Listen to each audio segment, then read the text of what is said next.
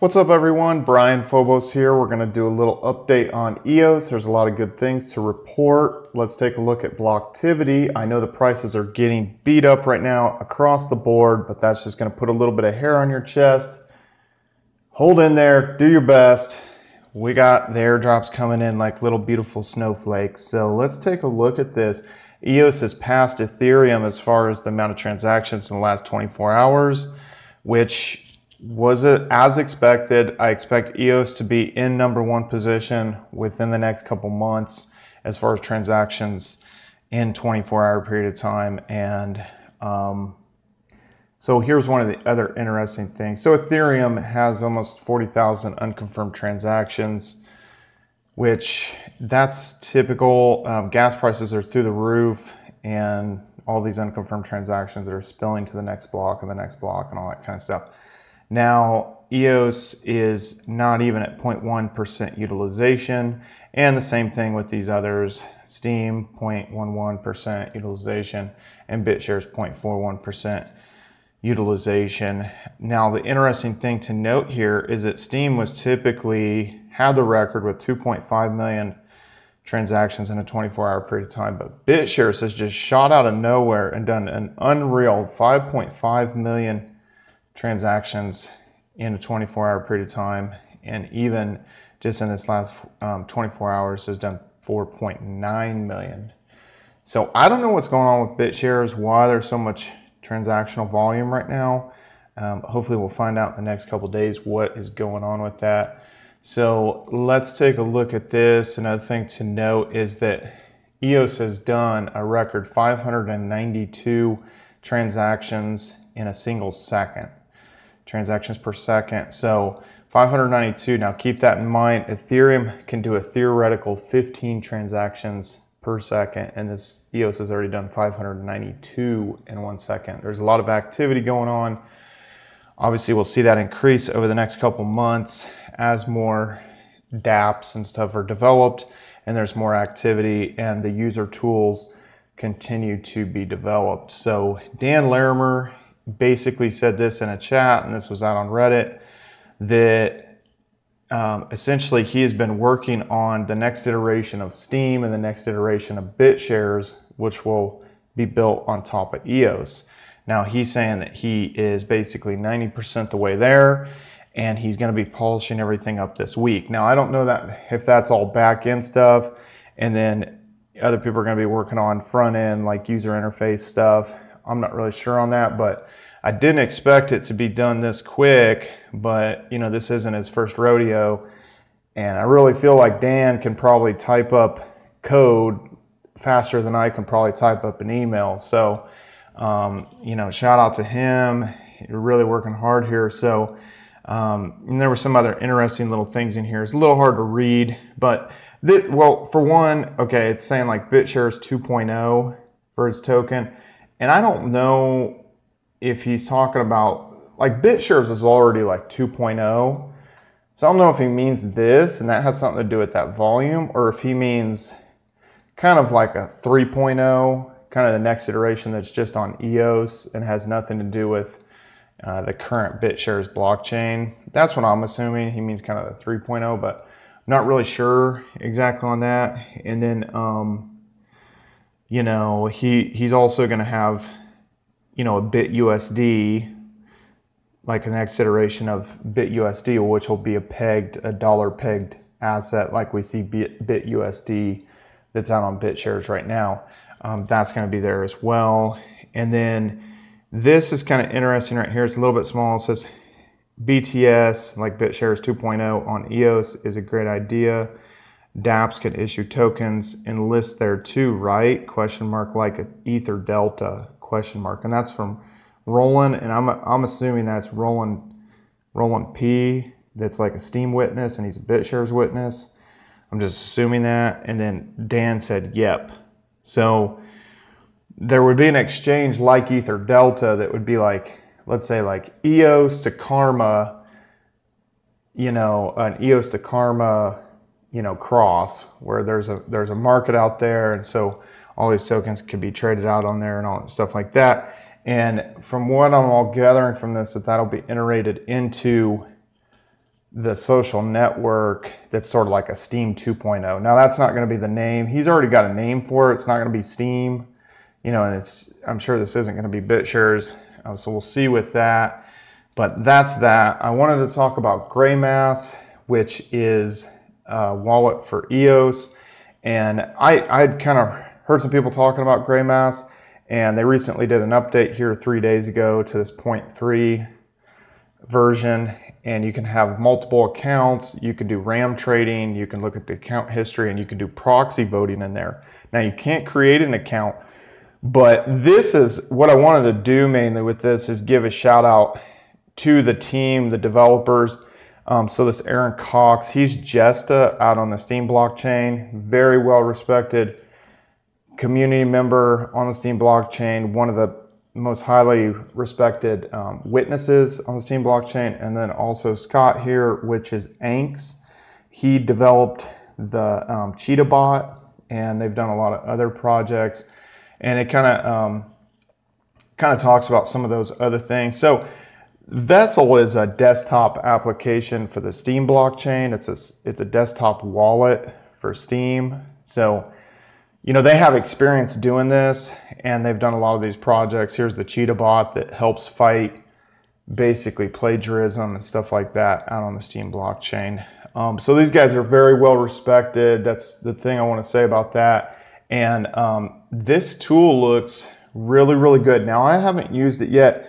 I've been doing everything EOS related through the command line, partially out of like paranoia, and secondly out of a lot of the stuff that I was doing, like creating user accounts. I was doing it before there was any web interface or there was any kind of application to do it. And so kind of to be first, you know, everything I was doing through the command line. And right now I don't really have to do anything. I'm just collecting airdrops. So I haven't used Scatter. I haven't used Graymass, but I would vouch for it just out of the fact that it's these respected guys from the Steem blockchain that have been on there for the last several years doing a great job over there. So this is definitely something to keep your eye on.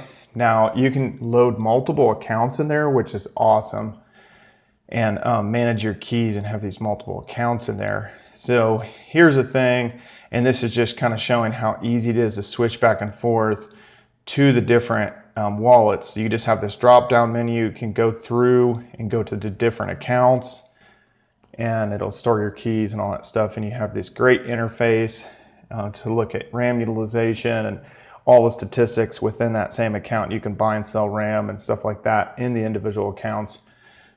So that is super awesome. And there's, you know, other tutorials on buying and selling the RAM.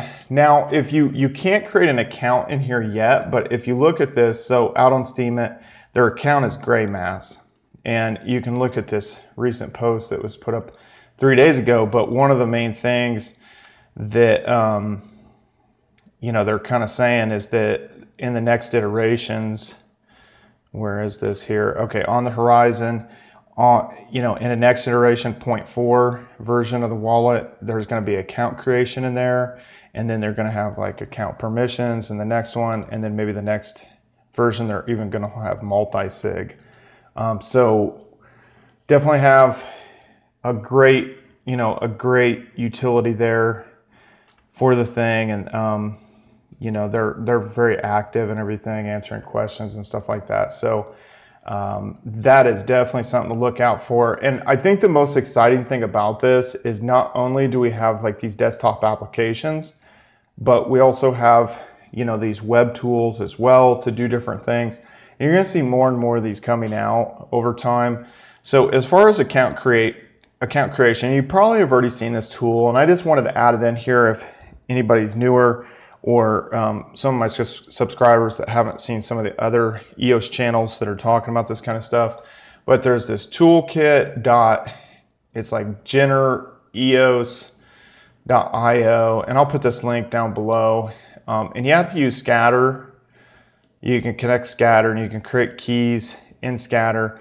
And you're only going to be putting in public keys into this, but you can create accounts with this. Now, the main thing right now is RAM is pretty expensive right now, so it could cost you, $50 or $60 to create an account.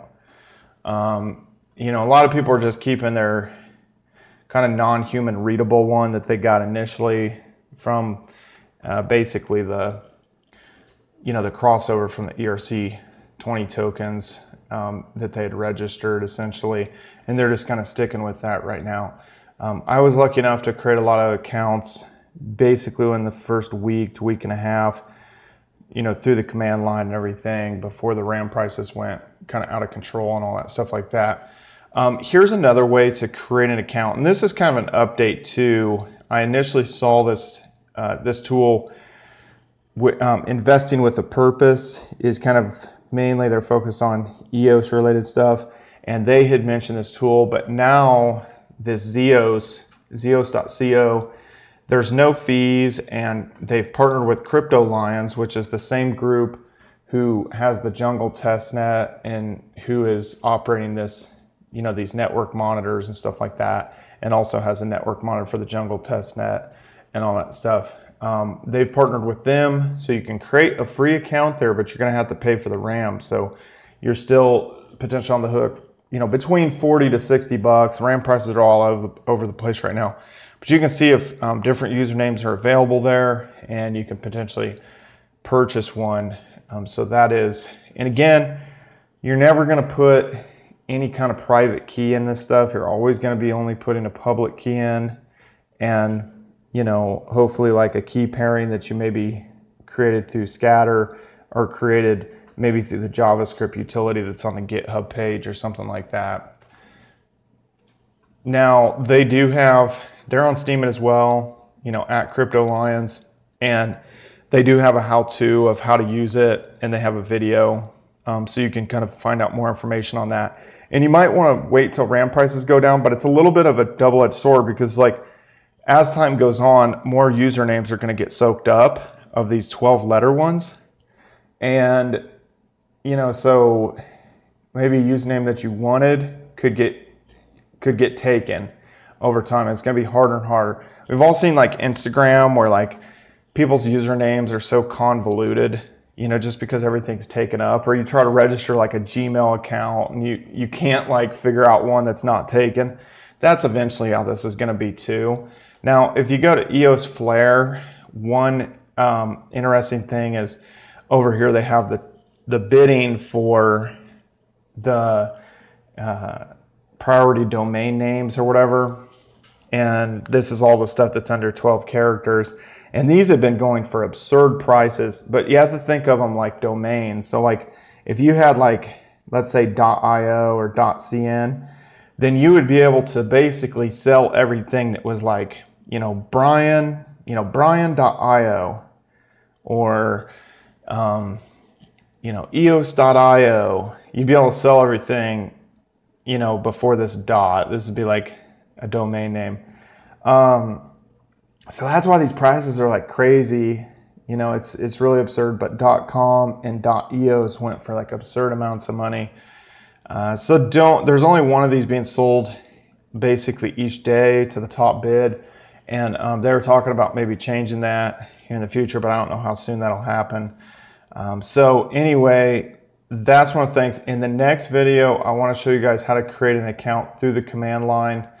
And your best bet might be to create through this stuff and use Scatter and all that kind of stuff. But I know there's some people that want to utilize the command line and go through Cleos and do it the way that I did it initially. So I want to make kind of a separate video for that. But anyway, that is the video for now, and I think that's a lot of exciting things to be said. I know the price is getting brutal, and it could go lower, guys. Hang in there. Just hold strong if you can. We'll keep getting these airdrops, and eventually we're going to see these wallets and more utilities come out. And just think if there is the next iteration of Steem coming out very soon, maybe within the next month or two or something. I mean, he's saying he's within a week of getting this thing completed, at least maybe for the back end or whatever. So that is exciting news. Would love to see that and kind of see the governance model on that compared to Steem, what we're used to. So follow me on all social media at Brian Phobos, Instagram, Twitter, YouTube, Steem it. See you guys later.